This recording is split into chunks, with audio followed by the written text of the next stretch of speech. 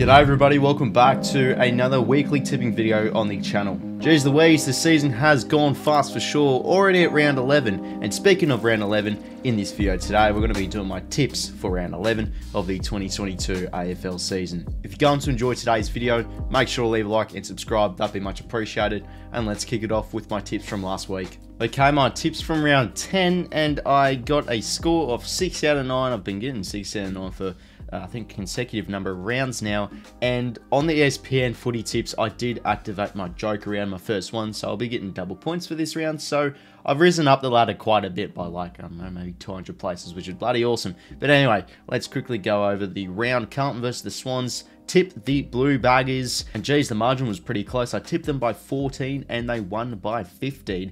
Nevertheless, still a really high quality game of footy. Geez Louise, how good would Carlton? They truly look like they're going to be possibly a top 4 side, one of the best midfields in the competition. Showed at that game, plus like 30 contested possessions at half time. Took the foot off in the pedal in the second half where the Swans managed to come back, and some could possibly say, including myself, they really should have run over the top. 14 inside 50s, 1 goal 5 in the final quarter from the Swans, but Carlton's defence was able to hang on, and it just was a terrific Friday night game. Then Geelong versus Port Adelaide, a pretty ordinary game in my eyes. I was really hoping this game would be a lot more closer. Port Adelaide were 4 in the trot, heading to Geelong, and to be fair, Geelong just shows how hard it is over there to play at 𝐓𝐡𝐞 Stadium. They pick up a very nice win over Port. Western Bulldogs versus Suns, I did tip the Suns, thought they could go 3 in a row against 3 quite good quality opposition, but geez, the Bulldogs were able to hold their ground, and it was just a very physical battle. Suns played very well. It was more of a healthy loss, to be fair, and the game was up for grabs really until the end of the game. Adam Treloar in his 200th game was magnificent. Bontempelli was great down forward. Just a lot of their star quality players playing good footy, and Doggies pick up a much needed win. Then the Demons versus North Melbourne. This is actually a pretty exciting game to watch, because I think around half time or throughout the game, North Melbourne were leading during some instances of the game, are only down by under 10 points, but the Demons do it so well. Second half, they just casually and calmly kick goal after goal after goal and win by 40 casually 40 points, and yeah, there again, they're now 10-0, the Demons. Who will stop them? Then St Kilda versus Adelaide, another pretty scrappy game, full of free kicks. I mean, the free kicks are quite ordinary throughout the whole round. Again, with a few other games, it was really up for grabs right until the death, but how about Max King kicking 5 goals? I'm pretty sure it was.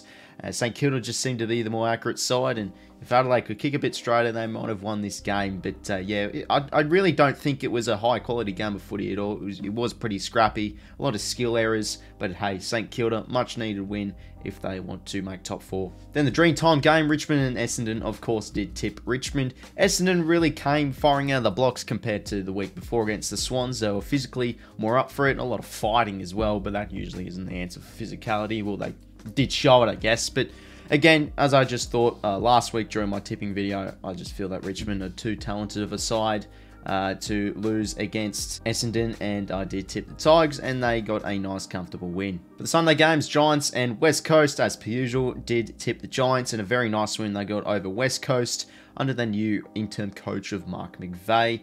It was great to see a lot of players playing more of their natural positions. 𝐤𝐤, as a true midfielder, played an excellent game, probably best on ground. 𝐬𝐿berg was playing fullback, which was an interesting move, and it'll be quite interesting to see how McVeigh will line up Taranto and Whitfield when they do come back in. Then Hawthorn versus the Brisbane Lions. This is probably a bit of an unpopular opinion, but this is honestly probably one of the best games so far this year. It's hard to say that because of the umpiring, which was just questionable. We saw the 𝐼𝐗 𝐿𝐴𝐿 which was just a casual push, free kick given. Just so many unusual calls this round. But still, it was just an entertaining game. Usually, those shootout games, goal after goal, it was pretty much like that throughout the whole game, and you just thought, you know, the Lions class would, you know, seal at home and kick goal after goal like so many top quality sides do, but Hawks were just not giving in. Luke Bruce kicked a few. Sam Butler, and I'm pretty sure his second game was magnificent, and 𝐼𝐗 𝐿𝐴𝐿 just keeps on getting better. So, geez, you know, Hawthorn have a pretty ordinary midfield, but they were fantastic, and they were able to match up against, you know, probably the first contender to Melbourne. Massive win for the Hawks. Now, Freo versus Collingwood.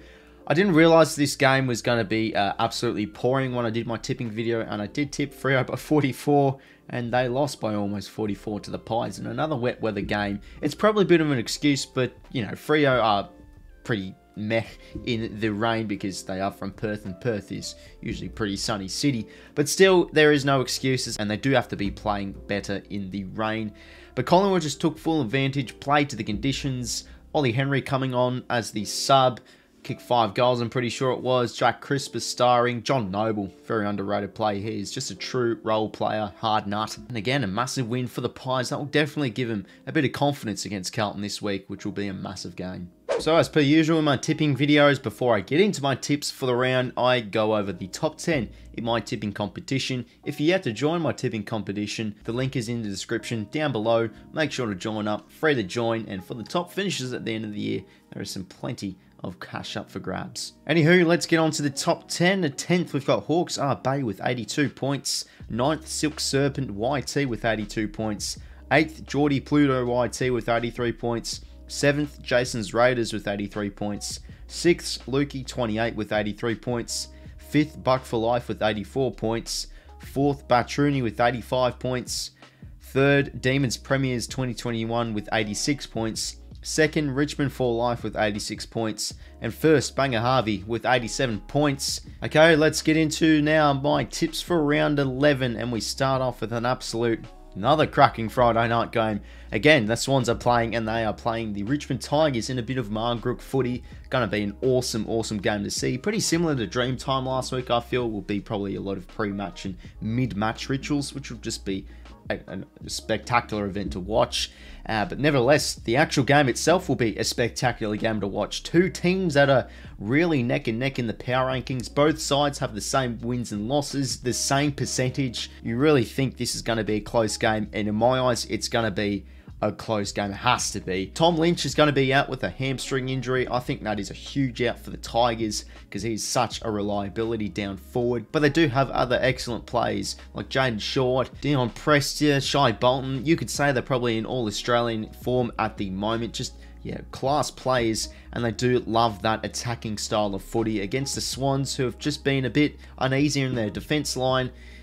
Oh, it's a really tough one, but I feel like I will back in the Swans here. One of the main reasons why I do want to tip the Swans here is just because I feel Tom Lynch is out. It's a massive out. It's going to be interesting to see how they'll go with just Jack Riewoldt. Maybe he could kick home all the goals, but for me, I think Swans will bounce back. They've just been a bit uneasy, and I think they should be a lot better of a side than they are at the moment. So I'm going to be tipping the Swans here in a very close one, and they'll win by 5 points. Now we've got Brisbane Lions hosting GWS at the Gabba 1:45 PM time slot, and I'm pretty sure, is this the first daytime Gabba game this year? I think it is. I think all the Gabba games have been at either twilight or night. Anyway, the game itself, Giants looked really promising last week. I know it was against West Coast, but they do have a lot of upside with their new coach. Whitfield should be back. Taranto should be back. And they could really have a full-strength side almost. And they could really challenge the Lions as well. Giants, we all know, very unpredictable side. But you really do think Lions will win this game. They should bounce back after just their underachieving loss and a bit of a shockful loss. I felt like the Lions players went into their shell almost, just Hawthorn really wanted that game more. But anyways, Lions should bounce back here and pick up a nice, comfortable win by 23 points. Now, Geelong versus Adelaide at GMHBA. I saw a fact somewhere that the last time Adelaide beat Geelong was 2003. You don't really want to take history too much into your tips, but I think it is an important factor, especially that this game is at GMHBA Stadium, which is very convincing against Port Adelaide last week. They just got it done. Not really much was said about it and dismantled a Port Adelaide side. Adelaide, however, are very competitive at the moment. A team not to write off. But for me, Geelong, I feel, are in better form and do, of course, have a bit better talent. And, you know, again, their forwards, Cameron, Hawkins, even Stengel bobbing up here and then. He's been a very underrated small forward. They should get a nice win here over Adelaide and win by 19 points. Now Melbourne versing Fremantle at the MCG. Geez Louise, it does not get any easier for Freo here. They've lost 2 in a row and are now versing the Demons. And the week after that, they're versing the Lions. So Jesus Christ, they could seriously be going 0-4 from these last run of games. And to be fair, I am really feeling they will bounce back here. They've just been under the pump. You could really say that it was a bit of a reality check for Freo, which I definitely agree, but they still have shown to be a very excellent side. They are a young side, so inconsistency will probably occur throughout the season. If Freo here were versing any Victorian team rather than Melbourne, I'd probably tip Freo. But for me, Melbourne, they're 10-0, and seriously, they're on track to probably go at least 20 games undefeated. They're currently 17, I think, at the moment, but yeah, it's just, you've got to tip it, okay? They just look too good not to tip. And Melbourne should pick up a win here and win by 16 points. Now West Coast hosting Western Bulldogs at Optus Stadium. As I've said many times this year, Optus Stadium is usually quite a bit of a fortress, but not for the Eagles this year. It seems like any team that heads over to the West and plays the Eagles just absolutely smash the Eagles. So I feel like this should happen with the Bulldogs here. They'll get a massive win and they'll win by 50 points. What a game this is going to be. Gold Coast taking on Hawthorn at TIO Stadium. I'm pretty sure that's in Darwin. I'm pretty sure the week after this, Gold Coast have another game in Darwin. So it's great to see them playing some games up there in Northern Territory, part of their deal or sponsoring, whatever. But again, against the Hawks, head-to-head wise, this really does look like a close game or just very even matchup. Gold Coast, Hawks, pretty similar, pretty even on the power rankings. Gold Coast probably just maybe a bit more convincing at the moment, but still very unknown side. A bit of a raw side at times because we don't really expect Gold Coast to be making finals, but they seriously can be this year. And if they do want to make finals, this has to be a win over the Hawks. And maybe you could say it was just a bit of a one-off game to see Hawks beat the Lions, but you never know. They could head to Darwin and pick up a nice win over the Suns. I think for me, I'm going to be sticking with the Suns here. I'm pretty sure they are favourites, which is pretty awesome to see. Good on them. And yeah, going to be a close game, I reckon. And they'll win this one by 6 points. Now for the Sunday games, and we have St Kilda hosting North Melbourne at Marvels Stadium. St Kilda have a really good opportunity to bolster into the top 4, I'm pretty sure, if Fremantle do lose. And against the Kangaroos, very competitive against the Demons last week, but we just don't know about the Kangaroos. They could be competitive one week, the next week be absolutely dismal. So Saints should get a comfortable win here and win by 41 points. Another cracking game, we have Collingwood versus Carlton, probably one of the biggest rivalries in the AFL. These two teams, no matter how good or how bad a team is playing, these two sides will leave no stone unturned and play terrific footy. And I feel like the odds or chances of winning is a bit of a myth in these games because it's going to be one of those classic rivalries, like 60,000+ at the MCG. And I feel like with these kind of atmospheres, anything could happen. And I know that Carlton do really look red hot at the moment and they should win this game. But you got to go for the risky tip sometimes, I do say. And I'm feeling the Pies will pick up one of their wins of the season against the Blues in an absolute thrilling contest. Probably maybe one of the games of the year I am feeling. They're going to go neck and neck and Collingwood will pick up a very tough and professional win by 11 points. And for the final game of the round, we have Port Adelaide hosting Essendon at Adelaide Oval. Essendon just seem to be going worse and worse at the moment. You got to give them respect, I guess, a little bit for showing a bit more fight against the Tigers last week. But for Port Adelaide, they've picked up their home record a bit, I guess you can say, starting to build a bit of a fortress, as I do say myself. And again, head-to-head wise, Port Adelaide, yeah, they should be getting a win here over the derailed Bombers at the moment. And they should knock off even more of their confidence, I feel, and win by 21 points. So everyone, there were my tips for round 11 of the 2022 AFL season. Thank you very much for watching. Make sure to leave a like and subscribe if you went on to enjoy today's video, and feel free to comment down below what you think of my tips, and also comment down yours too. I'd love to hear your fellas' thoughts. Anyways, fellas, that is the end of today's video. Thank you very much for watching, and until next time, I'll talk to you later.